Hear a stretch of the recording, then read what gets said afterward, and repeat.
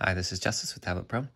I've been putting off doing this Blender video because I really struggled learning sculpting in Blender, and I no way, shape, or form would say that I've got it figured out. But I think I do have a pretty good UI set up for mobile work. And so the purpose of this, for those of you who are not familiar, is that I want to make it possible for people to do like real desktop workstation class work at the same speed, but with just a tablet and a pen. So we're in Blender, and you can see we can rotate, we can pan, we can zoom in and out.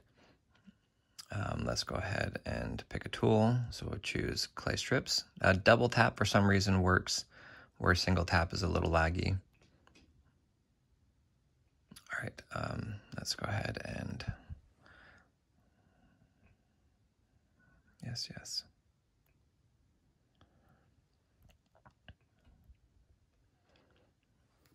All right, so we'll go here. And what I like is I'm using a 2-button stylus. Most of you have heard me talk about it. It's the R520 stylus, and it's magnetic. So what I like is for 3D programs, you can actually do a lot of things that you need that second button for 3D modeling. So here we're using smooth.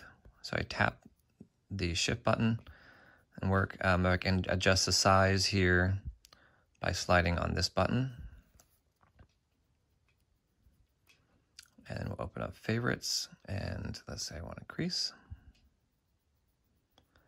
And adjust the size up a little bit.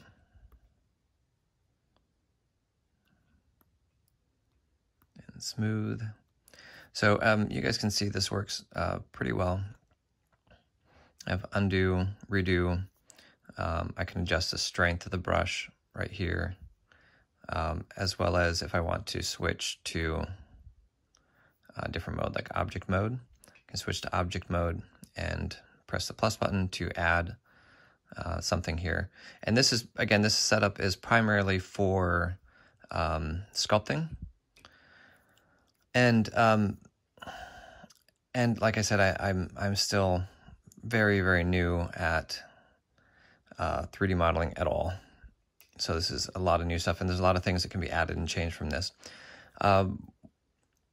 As far as how this is set up, just so you guys have an idea, watch some of my other videos where I go through how to set up some of this stuff.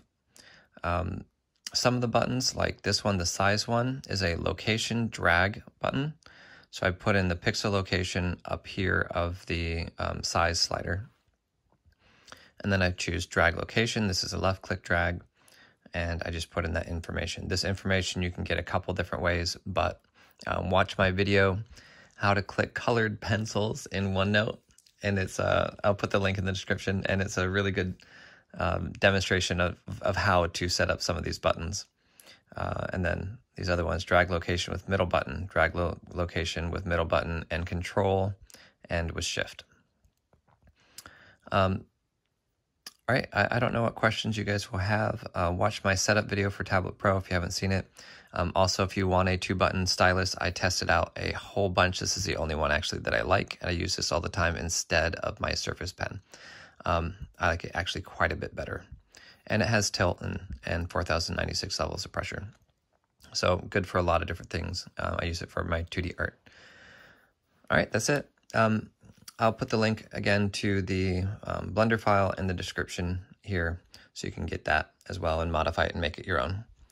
All right, ask me whatever questions you have. Take care, stay safe, spend money at local restaurants.